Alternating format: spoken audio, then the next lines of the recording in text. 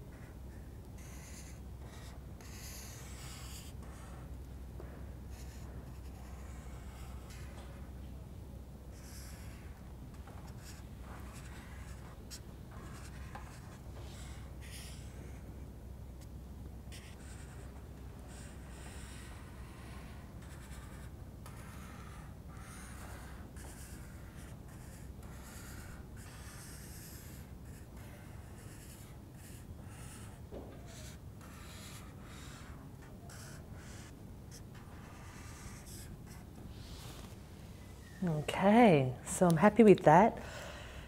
Now I have put contour lines in, but I was actually mindful, because I know I'm going to be painting them, to have maybe a thick band, and because colouring each line is going to slow me right down.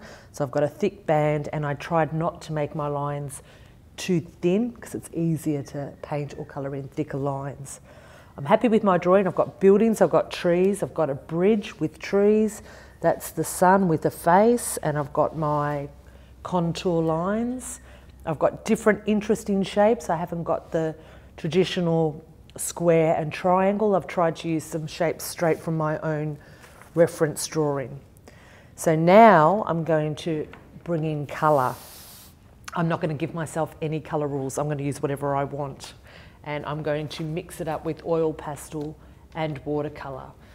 You can use one or the other, or like me, do both. So I'm going to start with watercolour.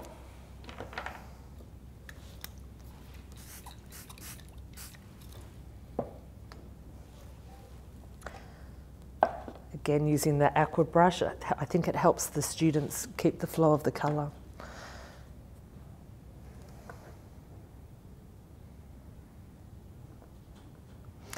And of course, if you use watercolour and it's dry, you can put extra lines over the top with the oil pastel, or you can work the other way around. Use the oil pastel and use that as a resist with the watercolour on top. So I'll try to do both ways while I'm drawing.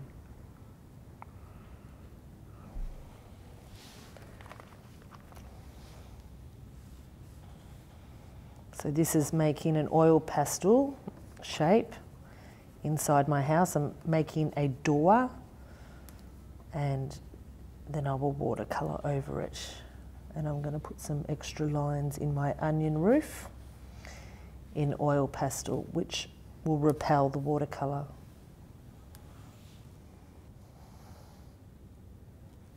So I'm just brushing over that so you can see how the watercolour won't stick to the oil pastel.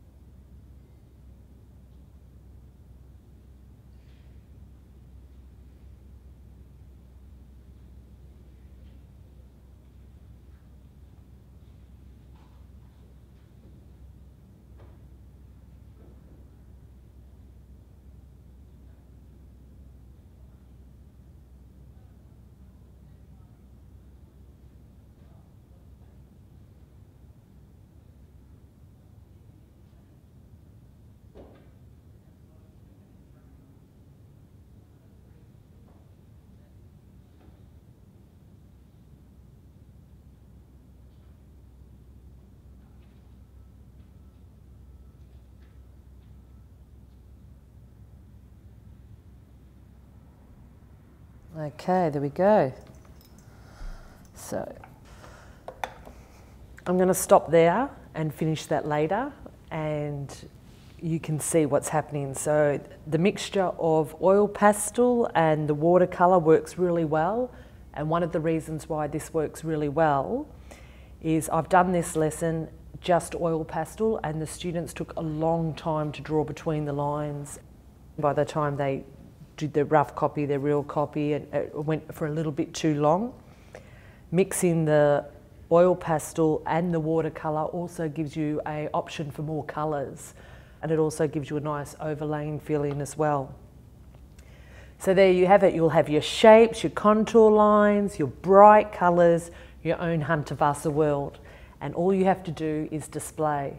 Now, to display these, I do it quite plainly because the picture's so bright and colourful, I don't feel like it needs any more colour. but you can always have more colour. So you can put it on coloured cover paper or black cover paper and hang up, and you will get that wow effect because the shape and the line and the colours, and you'll have a beautiful display.